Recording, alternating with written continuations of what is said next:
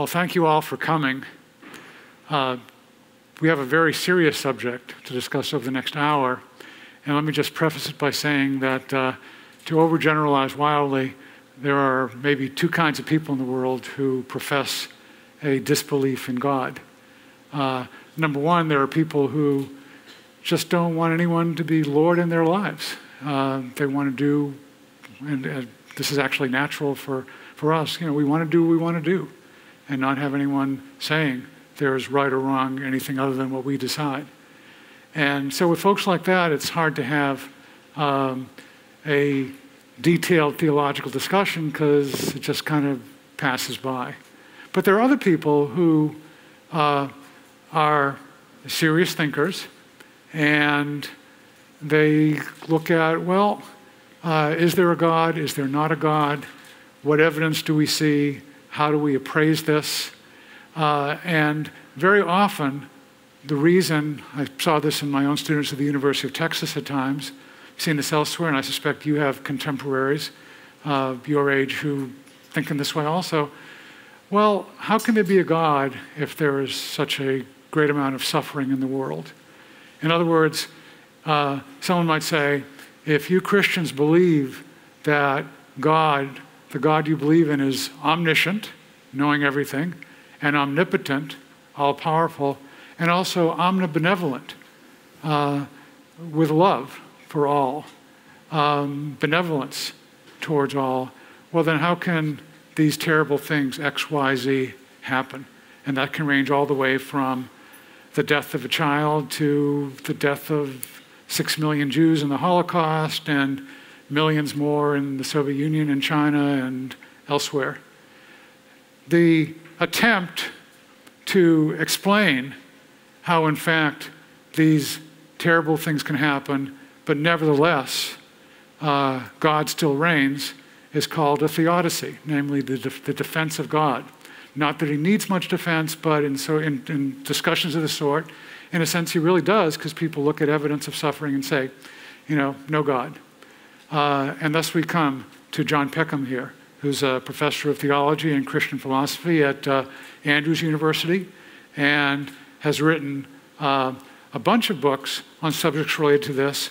The reason he's here today, along with his omnibenevolence, I wouldn't say necessarily omniscience or omnipotence, but is this book he wrote that came out late last year called The Theodicy of Love.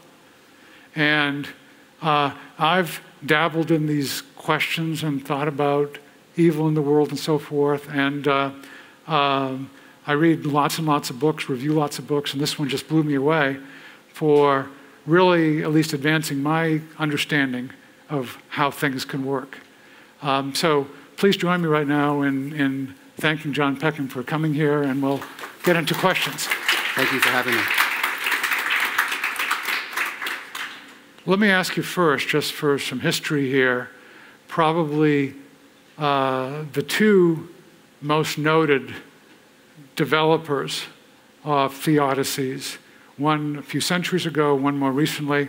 Let me ask you first if you could summarize the thinking of Leibniz. Yeah, so Leibniz is well known as an Enlightenment philosopher that coined the term theodicy.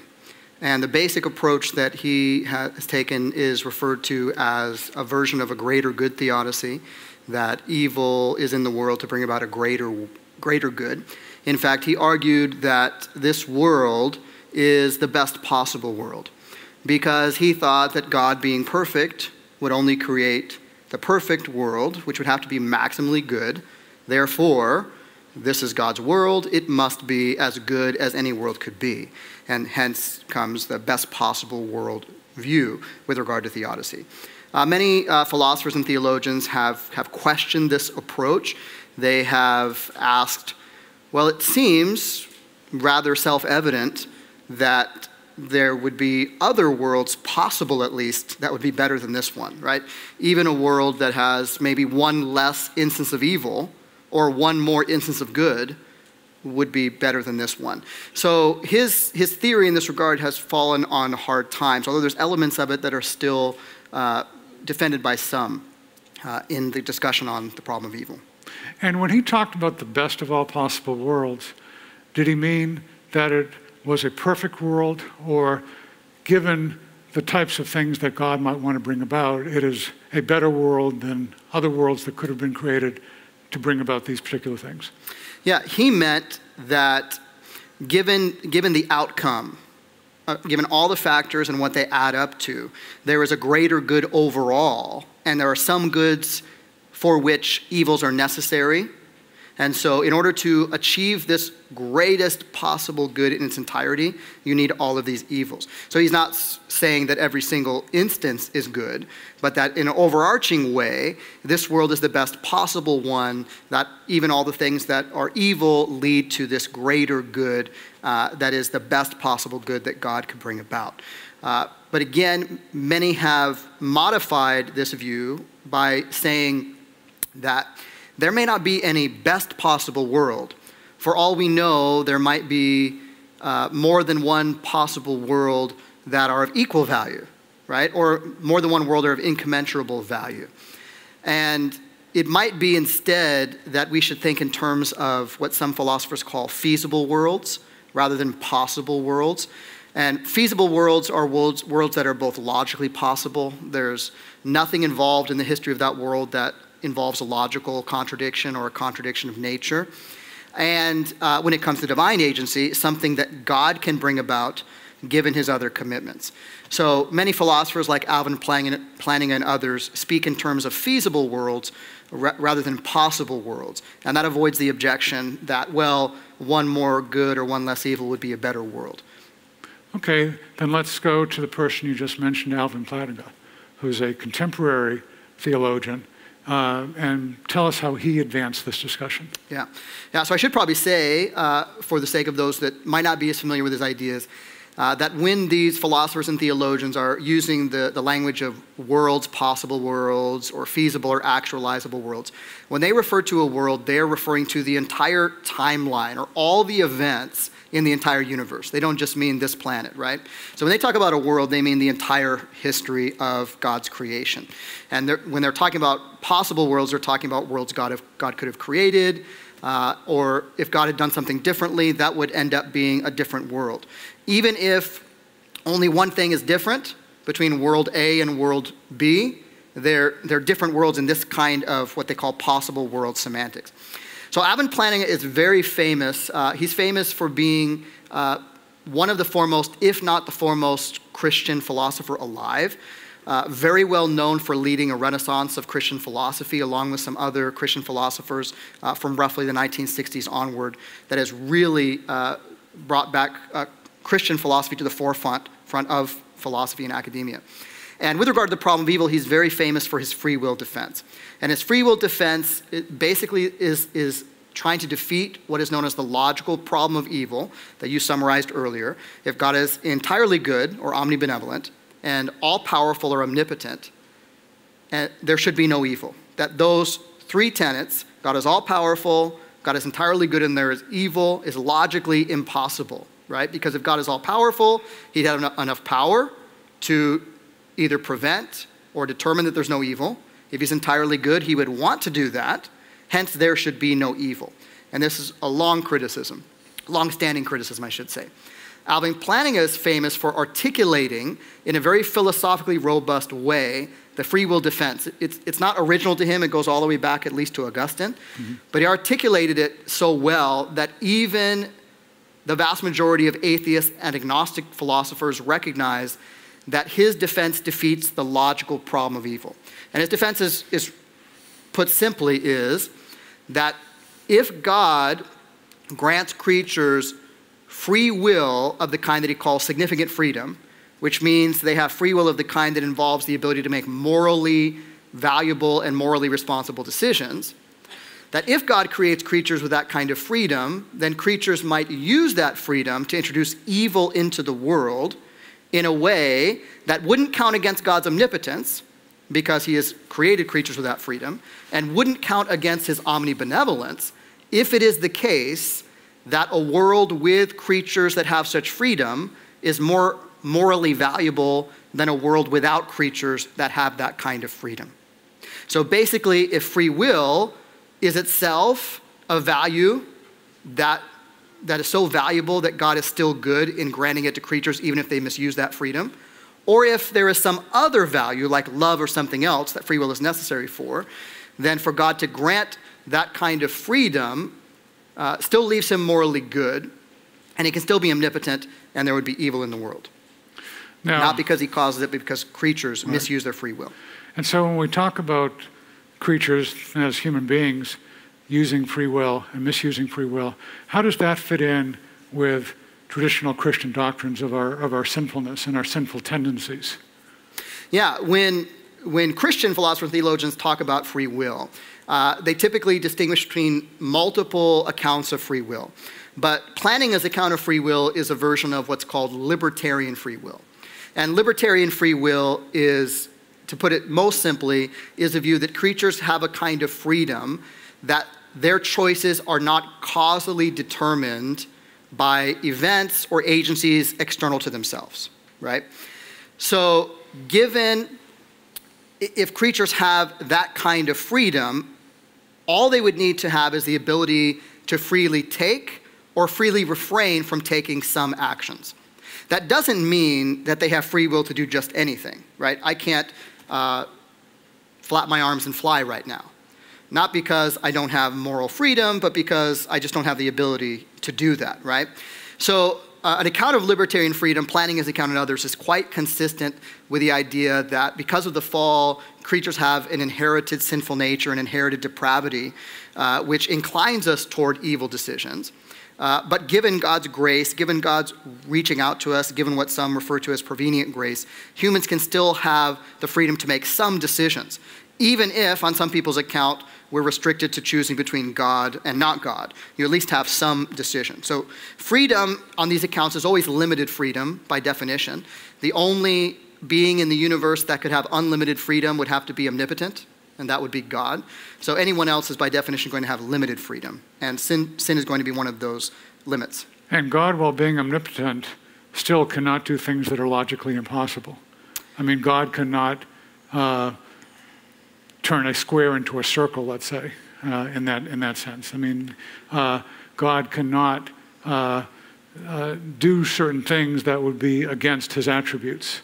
So, go ahead. Right, yeah. If God were to do something logically impossible, just to claim that God does something logically impossible just amounts to an absurdity on the face of it. And then you couldn't have any kind of rational discourse or understanding of God at all, and God himself would appear to be irrational. And to take, let's say, an example, I suspect that'll be familiar to most of the people here. Tell us about what kind of free will did Pharaoh in the book of Exodus have as God was hardening his heart? If you could explain how those things work, that would be helpful. Well, there's more than one view of this, what it means in the Bible when it says that God hardened Pharaoh's heart. There's a number of things. If you just look in the narrative, there's a number of features that stand out rather starkly. First of all, God tells Moses that he's going to harden Pharaoh's heart. But then in the narrative itself, it first says, I think, that Pharaoh's heart was hardened. It doesn't ascribe agency. It says later in the narrative that Pharaoh hardened his heart in response to what Moses told him, what Moses told him that God told him to tell Pharaoh. And finally, later in the narrative, it says that God hardens Pharaoh's heart. There's more than one account of the way these things can all be true, but the account that I think best fits with both the narrative of the Exodus and the larger data of Scripture is that God does something of his own freedom and free moral agency, but Pharaoh also makes his own free moral decision to harden his heart. So God does something, namely in the narrative, he acts in such a way that brings Pharaoh to a point of decision. And Pharaoh, he knows what decision Pharaoh will make, but he doesn't compel Pharaoh to make that particular decision. In that way, God hardens Pharaoh's heart without removing Pharaoh's moral agency. But Pharaoh himself still makes the decision to harden his own heart. Okay. So by last fall, I had read a long time in school some Leibniz. I had read some Plantinga. And I didn't have a problem with the existence of evil in and of itself and bad things happening at times to people. And I won't go into all my convoluted thinking about that, but I could understand all that. The difficult thing for me, in a sense, was horrendous evil. Not just some evil that's educational, not just some evil that then presses people to do good to fight that evil. There are a lot of other things, but horrendous evil where millions and millions of people killed and so forth. And here's where reading this, I think, was very helpful to me, and particularly the way he developed the idea of cosmic conflict, and then within this cosmic conflict, certain rules of engagement.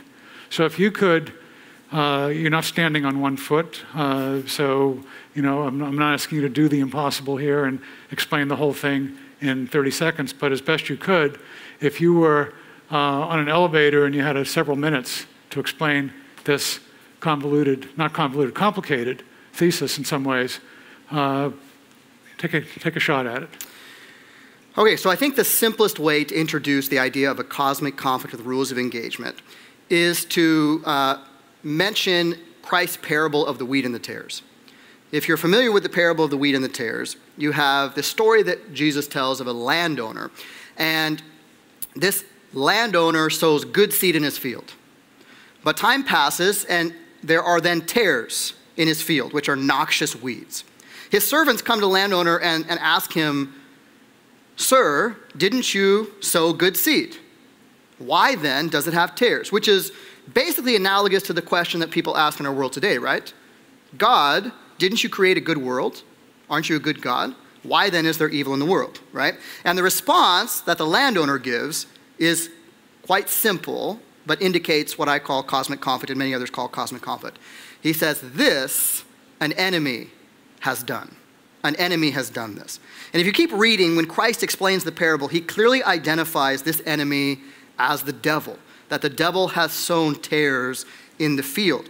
And all throughout Scripture, not just in parables, in Christ's temptations. In fact, if you just start reading the book of Matthew, you'll see Christ's engagement with demonic agencies just all the way through the gospel. And you see this also in Old Testament narratives and Old Testament statements.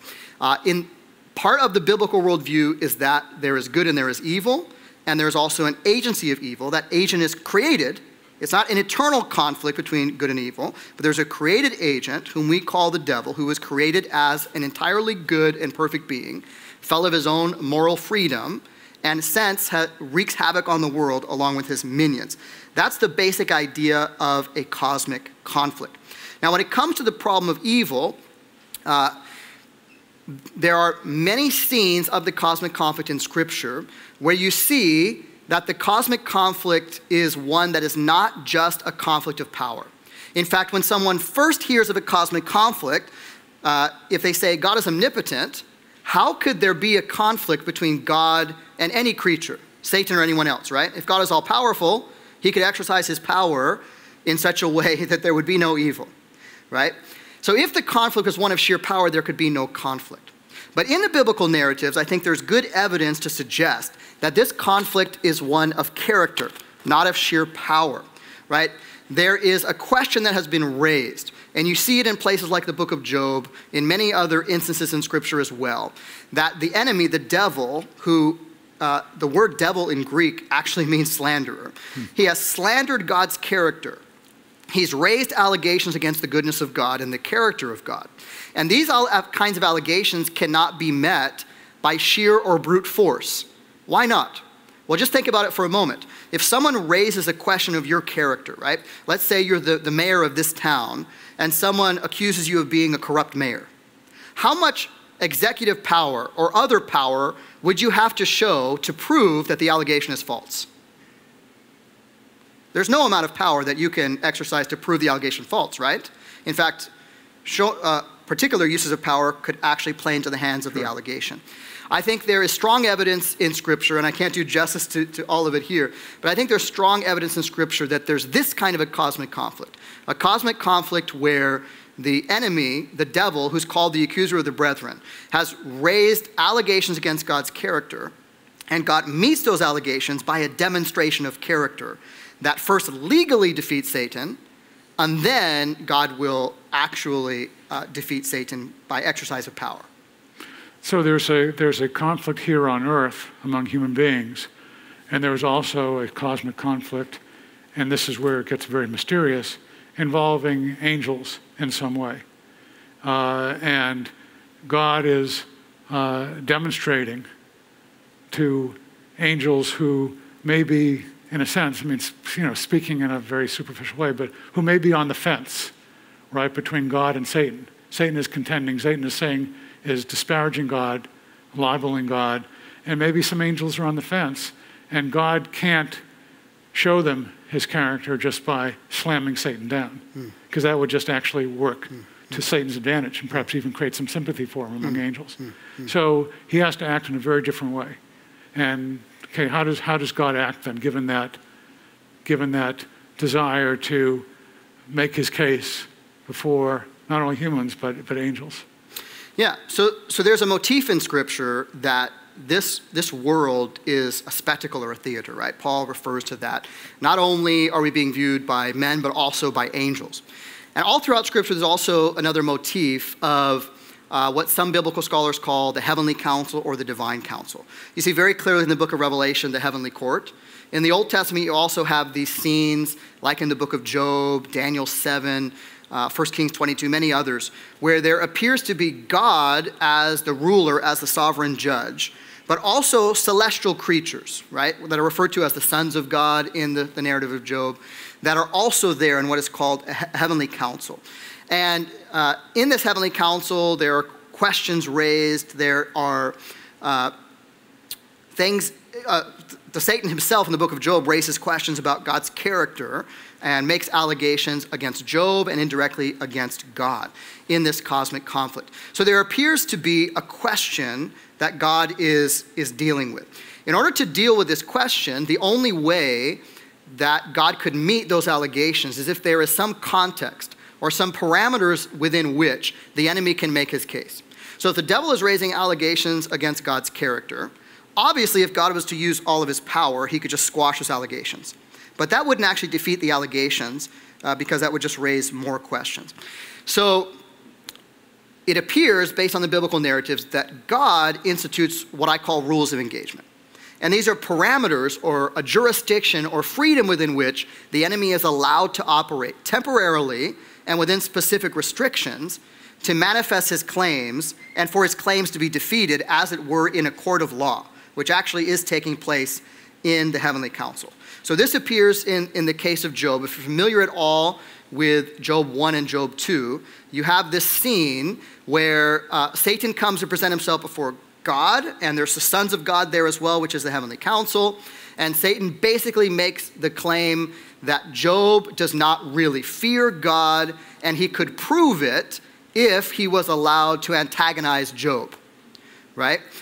Now, this is not only an allegation against Job, it's an allegation against God, because God had already declared that Job is blameless and upright, and Satan is really undermining that claim.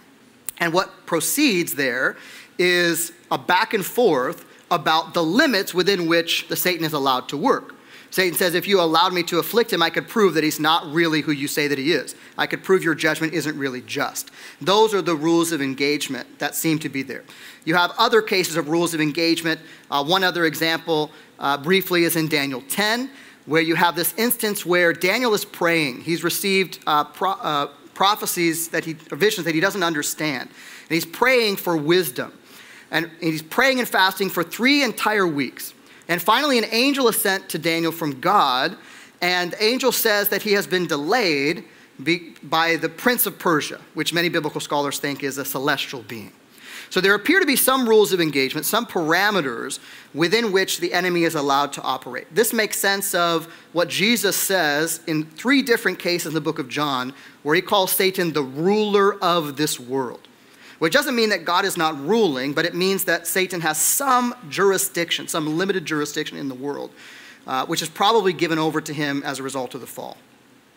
And Satan, with that limited jurisdiction, tries to insinuate in a whole lot of ways to us, human beings, that there isn't a God, or that God doesn't care, or that God is cruel. So what are some of Satan's key devices in trying to malign God? Well, he does this every way that he can. He twists everything that God says and everything that God does, right? So if God takes an action, he will say, well, why is God acting that way, or why is he intervening so much? If God doesn't, why is he intervening so little? All the way back at the beginning of the canon, you have this idea of the enemy slandering God's character. Right in the fall narrative of Genesis 3, you have the creation narrative. It ends, God created everything very good. But then in Genesis 3, you have the serpent that comes upon the scene, right?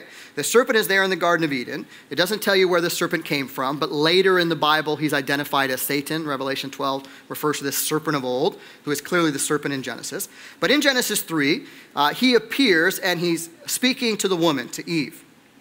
And basically, he first says to the woman, has God really said to you that you are not to eat from any tree of the garden?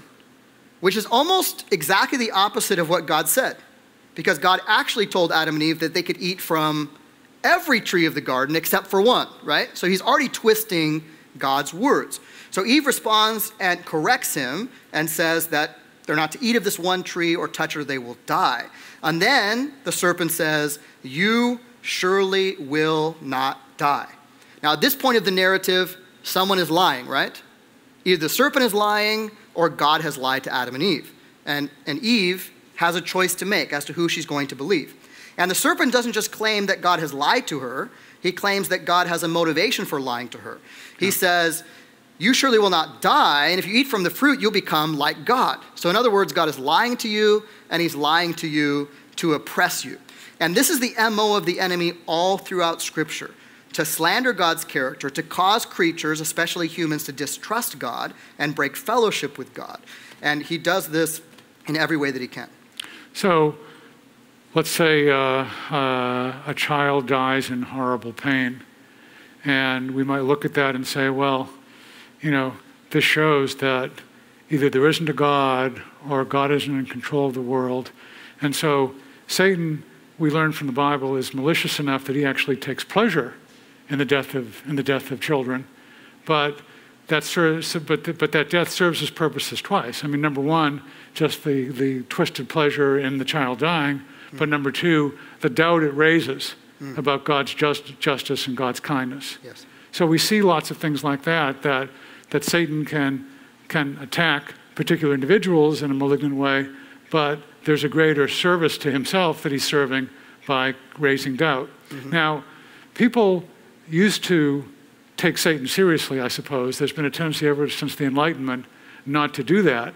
How should Christians think this through to try to, in a sense, bring back Satan into our consideration of things and our understanding of things? Yeah, so there's at least two things there we need to try to address. One is, how does introducing Satan help at all, right? How does that help with the problem of evil? And here I need to just make it clear that when I'm talking about a cosmic conflict theodicy, this cosmic conflict theodicy is building on planning as free will defense, where God has considered freedom, and not just freedom itself, but in my view, love, to be of such value, in fact, maybe the greatest value in the world, that God is willing to give the creatures the kind of freedom that they can obey or disobey God, or love God or not love God. And to not love God is to do evil. If that's the case, then you have a minimal free will defense, where God might be morally justified in granting creatures the kind of freedom that leads to the kinds of evils that we see in the world, if that's the only way that there can be love in the universe. And if love is the greatest possible good, then God could be morally justified in allowing it. The problem is the way many people think of the free will defense is on what I call a two-dimensional level. The level of God's agency and human agency, right? And everything is, you attempt to account for everything by something that God does or something that humans do. But the problem is there appear to be evils in the world that God could prevent without contravening the free will of any human agencies, right? You could think of any, I want to be very, I want to preface this by saying in the book, and when I talk about it, I try to avoid using actual instances of people's evil, because even though we're talking about an issue very philosophically, it's a very real problem that brings people great suffering and great angst. So I don't want to use any examples of real evil as mere anecdotes. But if you think of someone, for instance, who died in a plane crash, it would seem that God could prevent a plane crash like that without contravening anyone's free will. So for instance, if God can do the kinds of things that he does in the Bible, he could simply warn the pilot or an engineer or someone else that this plane is going to crash, so that particular steps are taken to prevent it. It seems like God could do those kinds of things without contravening free will. And there's other reasons why a simple free will defense might not be enough, not to explain that there is evil in the world, but the kind and amount of evil in the world, which is called the evidential problem of evil. And this is where I think going back to the biblical worldview is helpful, because the biblical worldview has at least three dimensions. You have God does some things, you have human creatures that do some things, and then you also have celestial agencies that are doing some things. If those celestial agencies have some real jurisdiction, if God has agreed for some reasons that we're not entirely informed about to allow Satan and his minions to have some limited jurisdiction, then God can't both grant that jurisdiction to them and unilaterally take it back. Well, that would mean that there are some parameters in which Satan can bring about evils that God might not want to occur. He might want to prevent them, but he might be morally prevented from preventing those evils given the rules of engagement in a cosmic conflict. And it does seem that it is important to God that people be free to love him, because he could have created us as robots, essentially, where we could always only do good. But clearly he did not do that with Adam and Eve. They had a choice they could make. Mm-hmm. We then have choices we can make. Often still we have the bondage of the will, but it's obviously important to God that in some ways we be allowed to fail. Yeah. And why that is exactly, we can guess at it, we don't really know, but that's where we are. And I think this is actually bringing back the cosmic conflict into this, which since the Enlightenment, we've tended to either ignore or to joke about it, oh, the devil made me do it, and so forth. Yes. Yes. It's important to do. And then the rules of engagement are important to do, because when God sets up certain rules, that does constrain him. It doesn't mean he's not omnipotent. Mm-hmm. It just means he has set up certain rules and he's good. His word is good. Yeah. So I suspect I would be very surprised if among you all you don't have lots and lots of questions here. And I have some more, but yeah, let's stop my questioning right now and give you a chance to ask questions about some of these things. And who will be brave enough to raise his hand or her hand first? I happen to have a microphone. All right. Thank you for being here. I appreciate your time and your responses so far. My question is that if Satan is created good, he's created in a perfect environment and morally fails. Now, Scripture speaks to the end of sin and suffering, and Revelation 21 is pretty clear that Christ's kingdom is eternal. What hope do we really have, though, that after Judgment Day, in a perfect environment, this type of thing, whether it's an angel or a human, would fall? Yeah, this is an excellent question, right? So if God grants free will, and free will is necessary for some outweighing good, whether it's free will itself or some other great good, then presumably that free will would continue in the eschaton, in the afterlife. So what's to prevent there being a second arising of this? Well, there's two potential ways that I think we have good reason to believe are likely true. First of all, I think the Bible teaches very clearly that God knows the end from the beginning, right? Isaiah 46:9 declares the end from the beginning. So I think we can be confident that evil will not arise a second time, because God talks about wiping away every tear, creating everything new, and evil and sin will be no more. So just based on God's foreknowledge, I think we can be confident that it will not arise again. But there's also an element in the demonstration of God's character in the cosmic conflict. One of the things that God does, especially in Christ, is demonstrate that he is righteous. If you look at Romans 3, what Jesus does at the cross is as a demonstration of his righteousness, so he can be both the just and the justifier, which is also a demonstration of his love. By doing that, he legally defeats the allegations of the enemy. In fact, in Revelation 12, when it talks about Satan being thrown down, many biblical scholars think that that is referring to what happens at the cross. When Satan is finally thrown out of the heavenly council, he's not allowed to make those allegations anymore. He's basically excommunicated because of what happens at the cross. In other words, Jesus has legally and morally won the victory. You can extrapolate from that to the fact that this demonstration of God's character, which reaches its zenith in the cross, right? If God is such a God of love, whatever else you think about God, whatever else you think about evil, if God is such a God of love that he's willing to himself die on the cross, this is a manifestation of supreme love and supreme goodness. This kind of God can be trusted. That kind of demonstration might inoculate the universe from anyone ever even entertaining freely going wrong again. So I think it's definitively answered by God's foreknowledge, but I also think the controversy serves to inoculate, not the controversy, but God's demonstration of his character in an irrefutable way, so that in the end every knee bows, makes it such that evil will never arise again. Yeah, so it's a demonstration for the whole universe in a sense. And, it is. And I think Plantinga at one point says that a world in which there is an atonement and then resurrection and so forth is a better world than a world in which there is no such thing. And in order to get there, you have to have some evil, at least, for an atonement to be something that's even worth doing. Right. This is one of Plantinga's recent arguments. And even if one doesn't go all the way as far as Plantinga goes with that particular version of theodicy that's called Felix Culpa or Oh Happy Fault, that it's actually better in the end, you could still make a case that if there are things that happen in the world that God doesn't want to happen, and I think there's biblical reasons to think that, there's many instances in the Bible of unfulfilled desires where God laments something happening. Oh, I wish this had happened instead. But given creatures freedom to use their agency the way they want, it still might be the best actualizable outcome that God can bring about through this great controversy.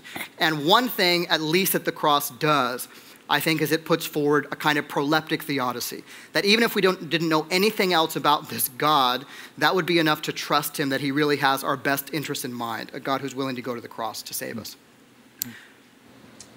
So we've heard a lot about kind of, what God intends to do and how we can trust him through everything that happens. But I'd love to hear your thoughts on the more practical application of that idea.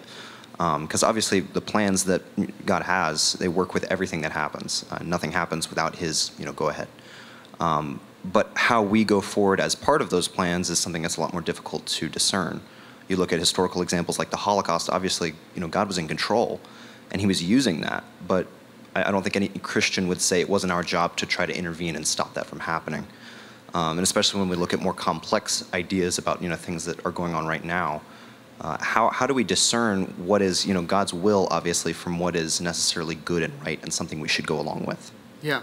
So to address that, I think, so we run the risk if we make the claim that any evil in the world, given the fact that God didn't prevent that evil, it must have been some greater good, and that's the reason God didn't prevent it.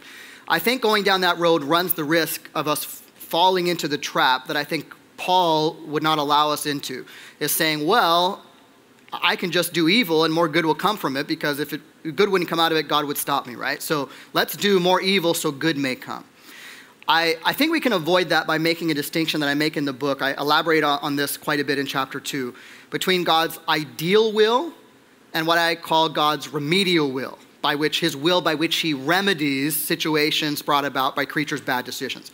So God's ideal will is what would happen if every creature always freely did just what God wanted them to do. Obviously, in Scripture, that doesn't happen. There's divine commands that are disobeyed. There's evil introduced in the world that God says shouldn't occur. So that brings us into the realm of God's remedial will. And the analogy I sometimes use for God's remedial will is, I don't know if you've seen any of those like cooking programs where you have some chefs and they're in a cooking competition and they're given one or multiple ingredients that they have to use. And then they can make anything they want, but they have to use those ingredients. If God is granting creatures free will, then there would be ingredients, not that he has to use them per se, but insofar as he is committed to freedom with real consequential agency, there are going to be factors introduced into history that God didn't cause, but that he can introduce other things into to bring about the best outcome.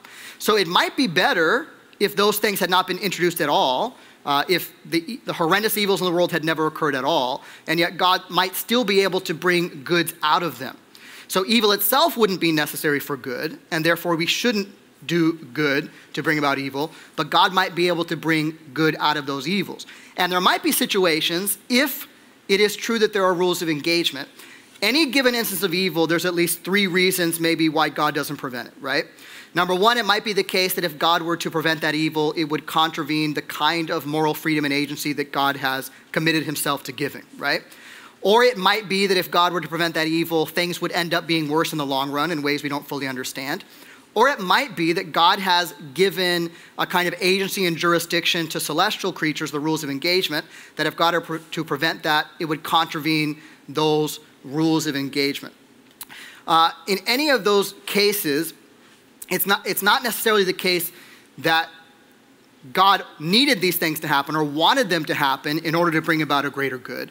It might just be the case that it's not within, there's no preferable avenue from God's perspective given his commitments, because it might contravene freedom, it might go against the rules of engagement, or it might lead to worse outcomes. But that doesn't mean that it's better for us not to stop it. So there may be a whole host of evils in the world, and I think there are, that God would rather have not occur, that we could stop, but it might not be within the rules of engagement temporarily for God to stop. So if a cosmic conflict is correct, then we actually should be living in a world in a way to bring about the best goodness, the best justice. And we can know what that is in broad strokes based on what God reveals about himself in the Bible, about what is goodness and what is justice and what is mercy. Yeah, and we can learn what the Bible says about human nature, and we can learn the history and so forth. You know, if you have a professor who gives you the same lesson time after time after time, but you don't absorb it, at a certain point, you can see the professor will be rather exasperated. I mean, we've had, you know, the 20th century that you all maybe only had a couple of years in, basically, if you're, you know, age 20, 21, something like that, was such an educational century in terms of, if you have countries that put Darwinism with survival of the fittest into practice, and they think they're the fittest of all and thus they are able to destroy other countries, or if you have, you know, the other 19th century figure besides Darwin who was most influential, Karl Marx, and you put his thinking into practice, I mean, you see what happens. You see that millions and millions of people are killed. And, you know, we saw that in Nazi Germany, we saw that in the Soviet Union, we saw it in China under Mao Zedong, we saw it in Cambodia. More recently, we saw it in Cuba, we're seeing it in Venezuela now. And yet, here we go again with, you know, with crying out in favor of socialism and Darwinism and so forth. I mean, we're doing the same thing. So why don't we learn from the past? What is that? What's going on here that we just seem unable to absorb these lessons from both history as well as from what the Bible tells us about human nature? Right. I mean, I think the Bible just tells us, to put it as simply as possible, the heart is deceitful above all things and desperately wicked. Who can know it? So I think you see in the world in many different ways, a host of different ways, just the outworkings of evil, and evil even in the human heart. That even our minds are clouded, and sometimes ignorance is willful, sometimes it's not. So it's not necessarily that God is hardening our hearts, because that we are hardening them ourselves. So as with the Pharaoh. But, right. God does some things, and we also have decisions to make that he's often displeased with. Yeah. Hello, thank you for coming out. I had a question about what God does, what God wills. Does that mean that there's things that God desires but doesn't actually will, and that there are things that God desires more than his other desires, and therefore wills some things instead of others? Yeah, so you have to, it depends on how you define the terms. So I define God's ideal desires as equivalent to God's ideal will. And that's what God would want to occur if everyone did precisely as God wanted.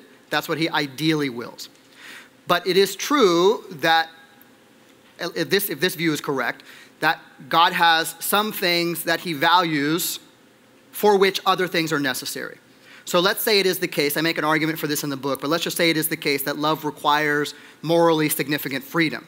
or the freedom to do otherwise than God wants. If that's the case, then in order for there to be love, at least love relationship between God and creatures and other creatures, there must be this morally significant kind of freedom. But that would mean that creatures could use that freedom in a way that God doesn't desire. So if it's God's desire to consistently grant this kind of freedom, then yes, creatures could do something that God doesn't want, but he permits them to do that for this greater desire, so to speak. And that's what brings us into the realm of God's remedial will. That's where God works with the free decisions of creatures, including the bad decisions that he doesn't ideally want, and he adds to those his own workings, his own willing, his own actions around those to bring about the best course of history that is possible given those bad decisions of creatures he doesn't want.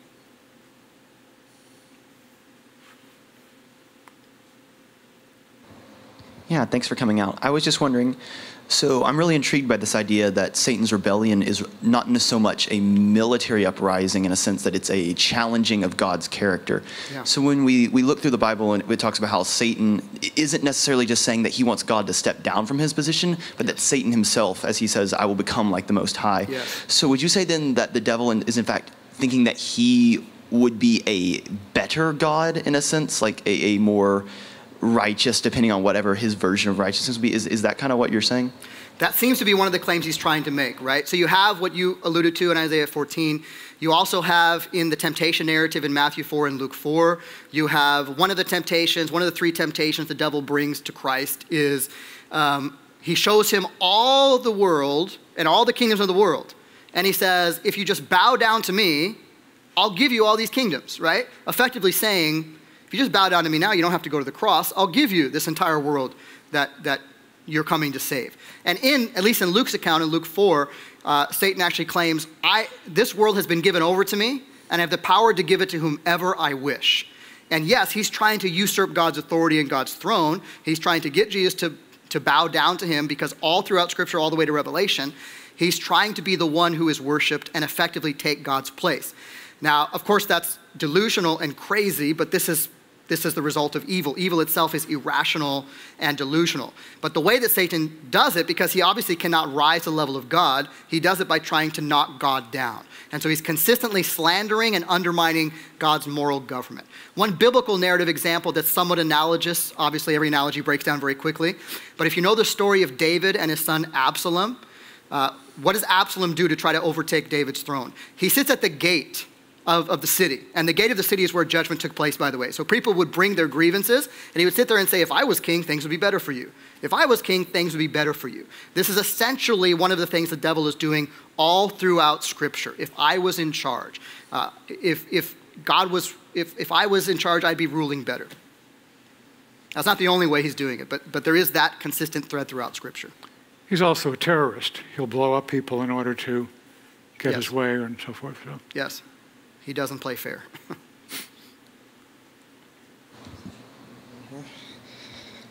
Hello. So my question is about God's justice and how that plays into this. So one thing that I'm a little confused by is why we need a better explanation for why there might be easily preventable evils in the world when we can just say, well, it's God punishing people. So for example, if there's a lot of people dying or suffering, given that they all deserved it because every person has sinned and fallen short of the glory of God, couldn't we just say this is God exercising his justice in the world, and he will likely do it in the afterlife as well? Why isn't that a sufficient explanation even under a free will paradigm? And more generally, what do you say to the scripture verses that seem to indicate that God allows evil to happen precisely because he wishes to exercise justice? So for example, you've got, there's a verse in Proverbs that says God creates everything for his own will, even the wicked for the day of judgment. There's verses in Romans that talk about the potter and the clay and how the clay can't complain if it's destined for judgment in order for God to show his justice. So how would you respond to that or fit that into your framework? Right, good. Great question. So first of all, there's another kind of live option theodicy that I didn't really mention, and that's a view called skeptical theism, which basically takes the view that even if we don't find any defense or theodicy compelling, that's still not good grounds to disbelieve in the existence of God, because we're mere humans, God is God, and we shouldn't expect to be in a position to understand why God does what he does or doesn't do what he doesn't do, right? So God may have reasons that we don't know about, and that might be sufficient at the level of defense. I just think Scripture says a lot more than that. When it comes to divine punishments, there are indeed, at least in Scripture, instances of divine punishment. But that would not be able to explain all of the suffering in the world, because if there's even one instance of undeserved suffering, then you would still need a theodicy that goes beyond that, right? You'd need an account for why innocents suffer. Of course, no one is innocent in a broad sense of moral depravity, but there are many people who suffer for things that I think you could make the claim is deserving, sometimes undeserving, and sometimes egregiously undeserving. So you would need other streams to account for that, unless you're going to appeal to skeptical theism, says, well, God knows, and I don't expect to be able to know, right? And there is that even in the Bible. This is part of what God's response to Job is, but it's not the entire response, right? Were you there when I created the world? You don't, basically, in one verse, one translation is, why do you talk so much when you know so little, right? And I think all of us need to be humble and recognize that even our best answers are only going to be partial answers.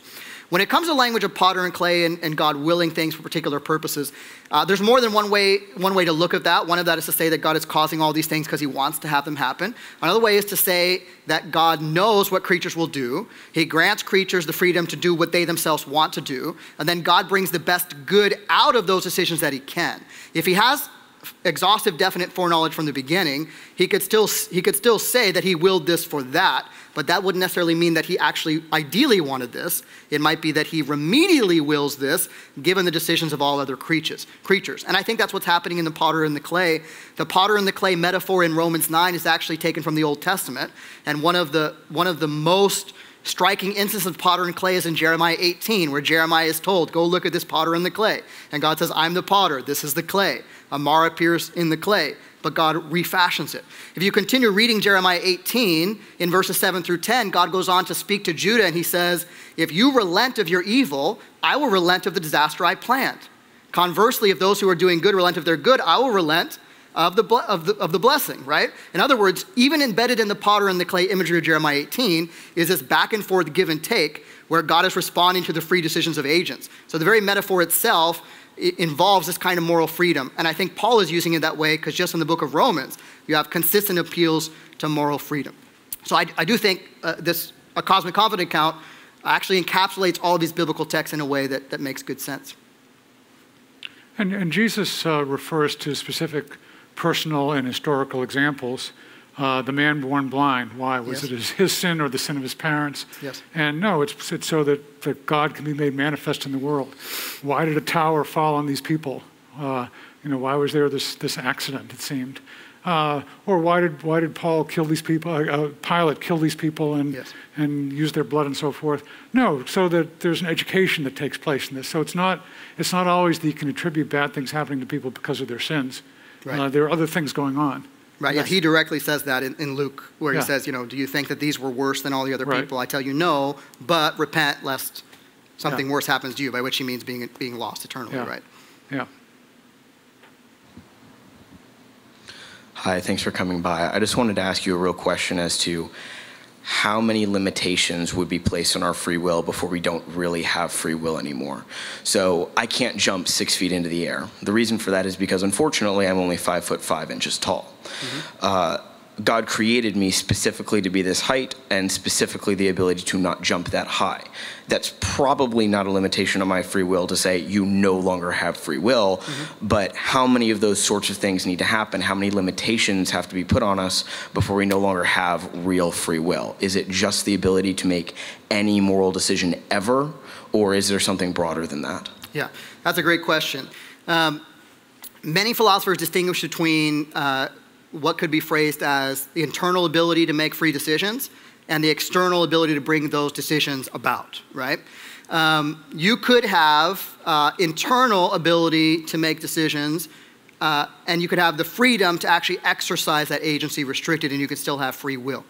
How much free will, how broad the limits need to be in order for there to be genuine free will? Well, they could be very narrow, and you would still have at least one instance of libertarian free will in a purely philosophical sense. But when it comes to God's design and God's purposes, it appears that those limits have to be at least broad enough for there to be free, loving relationships. And that seems to require, I make an argument in the book, that seems to require some consistent parameters of freedom, including freedom to believe or disbelieve. The technical term for that is epistemic freedom. And they need to be relatively consistent. I won't claim to know exactly where they're drawn, but this is because love cannot be compelled. So a thought experiment just to get at what I'm trying to get across here. Before I was married, if I wanted my wife to love me, I could not force her to love me, right? But let's say that I could control all of her thoughts. Would she then be free to love me or not love me? Of course not, right? She wouldn't have the kind of freedom necessary for love if that kind of freedom is actually necessary for love.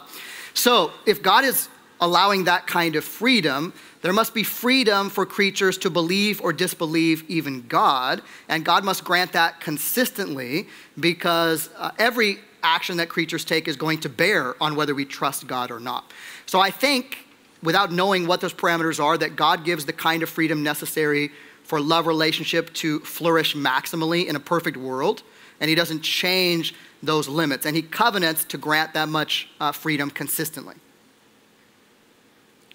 And since we're made in God's image, we also want to be loved rather than control someone robotically.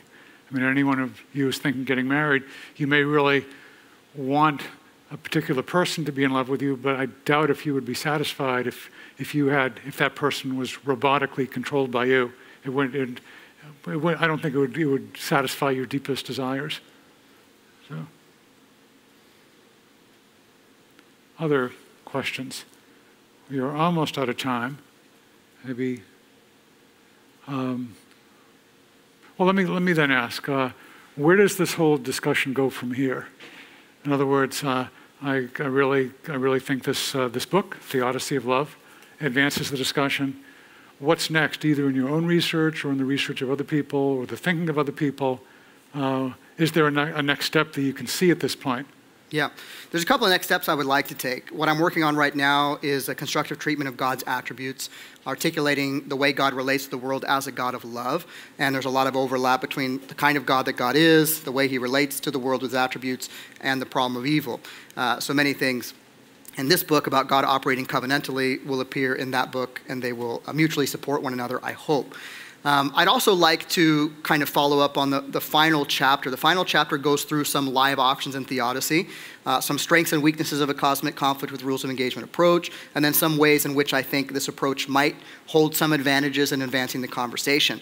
But that's a very brief chapter, and each view is treated very briefly. It would be nice, I don't know if I will ever be able to do this, but it'd be nice to do something that takes those particular views and devotes a more focused treatment to each one in conversation with cosmic conflict, and shows maybe what some of the advantages and what directions the conversation might be advanced by actually entertaining this robust biblical and traditional concept of cosmic conflict. And then how do you bring this out of the academic discussion into a general arena, or do you? How does that work? Yeah, it's always easier said than done, but usually I caution everyone to recognize that when people are going through acute suffering, either their own or someone else's, usually the last thing they need or desire is a kind of theoretical explanation about why that occurred. So the best thing you can do is what Job's friends initially did. If you read Job, they sat for him with a week without saying anything. Then they opened their mouth and got themselves into a lot of trouble. Right? So the best thing you can do for somebody who's suffering is show you care for them and have compassion for them. That's not to say that trying to wrestle with the problem of evil is worthless even to them.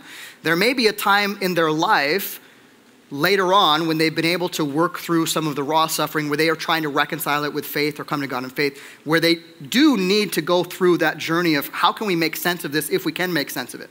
And when they're open to that, that might be the time. And also, when people go through suffering, if they already have a conception of God, so they're not assuming God is doing this to me, that might help them deal with the suffering. But the problem of evil and suffering, the ultimate solution to the problem of evil is eschatological. By that I mean only God can solve it, and he will. Not just theoretically, he will remove evil forever. And so what I point people to is, number one, we don't know everything that we think we know. There are some good parameters like free will defenses, like cosmic conflict. I think the Bible tells us a lot about them. But in the end, if nothing else, we should look to the cross. And the one who is willing to go to the cross for us, we can trust. In fact, Jesus himself appeals to this parable of the vineyard owner in Isaiah 5, where the punchline of that song of the vineyard owner is, what more could I have done for my vineyard that I have not done? And this is God speaking about his people. What more could I have done that I have not done? Jesus picks up on that in a parable that he tells about a landowner who sends a number of servants, and his servants get killed one after another by those who are trying to take over his vineyard. Finally, he sends his son, and they kill his son too. And the hanging question in the parable is, what more could he have done that he has not done? Even if we don't understand why God is doing this or not doing this, the question we can ask, if a God who is willing to himself suffer and die for us in the person of Christ, what more could he do that he has not done? We can trust a God like that even if we don't understand. And I think that's pastorally where I want to start and end, with Jesus, the author and finisher of our faith. Amen. Please join me in thanking Dr. Peckham.